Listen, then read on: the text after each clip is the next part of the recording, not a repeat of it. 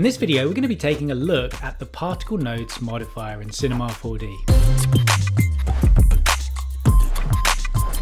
Hi, my name's Andy Needham. I'm a freelance senior motion designer based in London, and I've been working in the industry for over 20 years, and I've been teaching on platforms like LinkedIn Learning for over 11 years. And I thought I'll do something on YouTube now just to get some quick tutorials out there, topics that I'm interested in. And you may not have even had a need to use any of the scene nodes yet because there's no use case for you. But if you're interested in particles, the Particle Nodes Modifier is a really good way into scene nodes because it's all the same kind of stuff. We're manipulating the values of those particles, and it can be really fun to work with. You can build some really advanced setups. So we're going to start with the basics. We're going to start by making a modifier that will allow us to change the radius of the particles based on a set duration. Thanks for being here, and thanks for watching, and let me know what you think. All right, on with the tutorial. Let's go. So let's dive into Cinema 4D and take a look at this setup. So I'm going to go to my particles layout, and if you don't have a particles layout, I highly recommend that you set one up. If you don't know how to do that, or you'd like my layout, then let me know in the comments and I'll make it available to you. Let's grab an emitter. So I'm going to create a basic emitter, and if we just press play, you can see that we just have some particles firing out. And in our particle group, let's turn on draw radius, and what we're going to do is zoom in a little bit so we can see that we are indeed getting a little circle around here. This radius value is set to 1. We don't have any variance at the moment, so we're going to make these particles scale up over a certain duration, which will be in seconds, based on our frames per second in our project. And so they're going to go from 0 to our target radius value over that time period. So that's what we're going to do with the Particle Nodes Modifier. And I've got mine in my layout here. You can just come over to Simulate, Modifiers, and find the Particle Node Modifier. Let's add that to our scene, and we'll double click, and this gives us the node editor. I'm going to dock mine at the bottom here. Could be anywhere. I'm just going to stick it maybe under the timeline for now. Maybe above the timeline.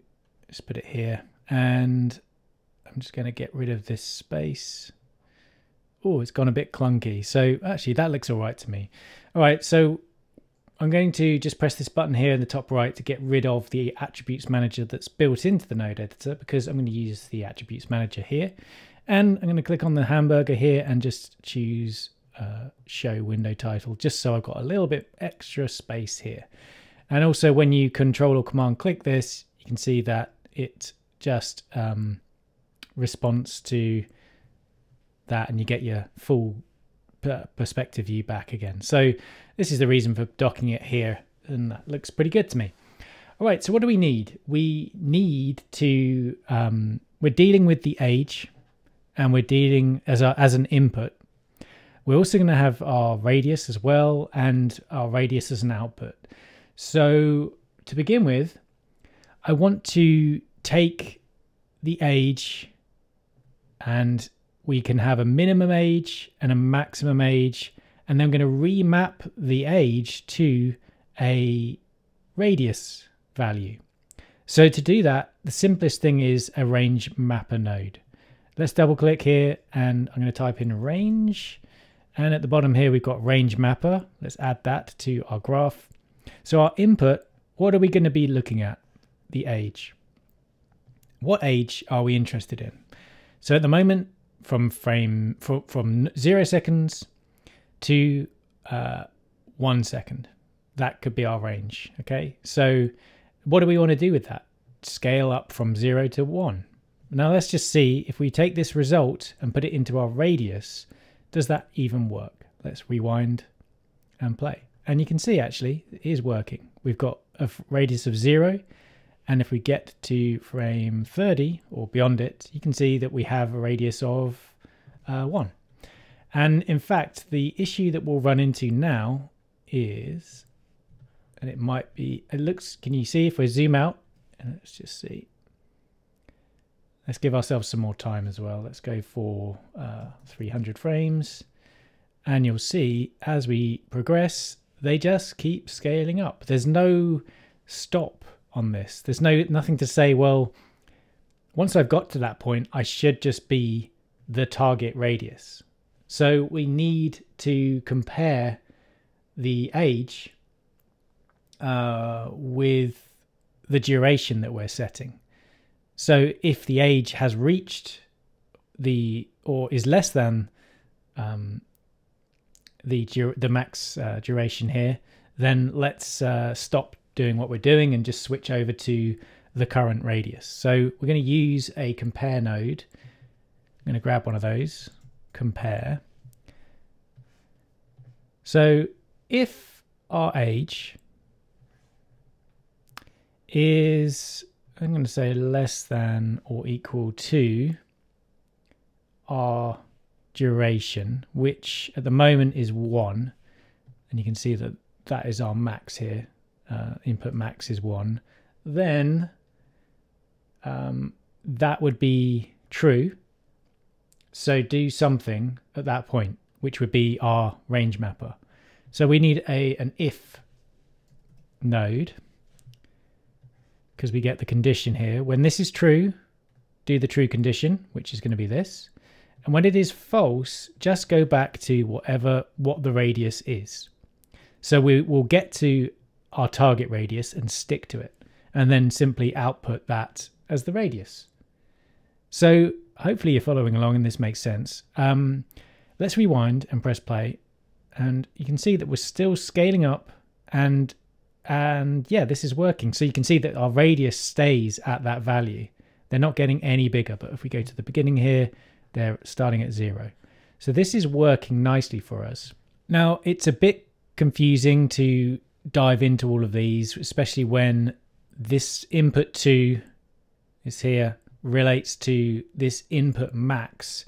So let's give ourselves some values that we can just plug in here, make it easier for us to use and easier for us to read as well. So I'm going to use a value node, and this is automatically connected to that. I didn't want it to do that actually. I'm just going to leave it floating here for now. Now this value is going to be our duration. So where it says float, you can type in duration just by double clicking. That's the same as going into the basic tab and just changing the name here. So this is our duration. The input is a float. You can see the color coding is the same as what we're dealing with. So we want to connect this up to here, okay, and our duration should be 1, and our range mapper input max is the same value. So this is using both. Now we've simplified those inputs, which is great, and we can tell that we're dealing with the duration here. Does it still work? Rewind, play. Yeah, it's still working. And the same for our output max. So this is going to be our target scale. Let's make a copy of this. So control click and drag, or command click and drag, and we'll plug that into our output max and just change the value to 3. And with this, I'm going to go into the basic tab and just call this target scale. And if we type correctly, we get the right name. There we go. Let's just, in fact, change this up. So we can now change this to say 10. And we'll rewind and play, and they're going to scale up to 10. And they'll stop scaling when they get to 10. And you can see that that visually is working pretty well. Okay, so again here, duration 3, it's in seconds. We need to get past 90 frames to reach the full scale. And you'll see that that happens now, and they'll stop growing after 90 frames. So we've got ourselves a usable scale up modifier. Now, this could be even more useful if we were to be able to have a way of adding variation. That would be awesome if we could do that. Now, the Particle Node Modifier has field support. So what we could do is add a random field and grab the values of this and apply them to the inputs that we've got going on here. So when we're working with the random field, because I just want a random number to work with, I'm going to switch it over to random, the mode to random. We don't want a changing value or anything like that. That's what noise would do. So this is going to give us a random number, and what we can do is then multiply this by our target scale to give ourselves some variation. So let's just see if this is going to work. We're going to be working with this float value here. So what we'll do is we'll grab a scale. So our input going into this is going to be the target scale. And then we're going to say, well, are we scaling by the value? Yeah. Then put that as our new output. Okay. So this should give us some variation if we rewind and press play. And yeah, we're getting a variation in our radius, which is great. Okay, so this is all fairly straightforward stuff, right? I think should be quite easy to understand. We've gone quite slowly over this. So what we could do next is just say, what if we want control over that variation, like in terms of an on-off switch? You could come into here, well, into here, and just essentially turn this off, and this would stop any variation. Okay, we get back to where we were before. But what if the power of these particle node modifiers is that you can build interfaces and things like that and make it so that you don't even have to go into here or into anything else. You just treat it like an object that you're really familiar with in Cinema 4D. And so to do that, we could use another condition, another if actually, because we want the condition. So we could grab ourselves another if node, and I'll grab that. And I want to say, well, when this is true, I want this value. Okay, I want the field value. If it's false, I want just 1, because I want it to be itself. And then I'll connect this up to here.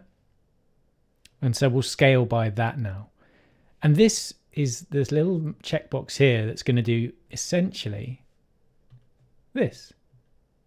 Okay, so let's try that out. We're in here, and currently this is false. So what we're expecting is this result. So as if the random field was disabled in the field list.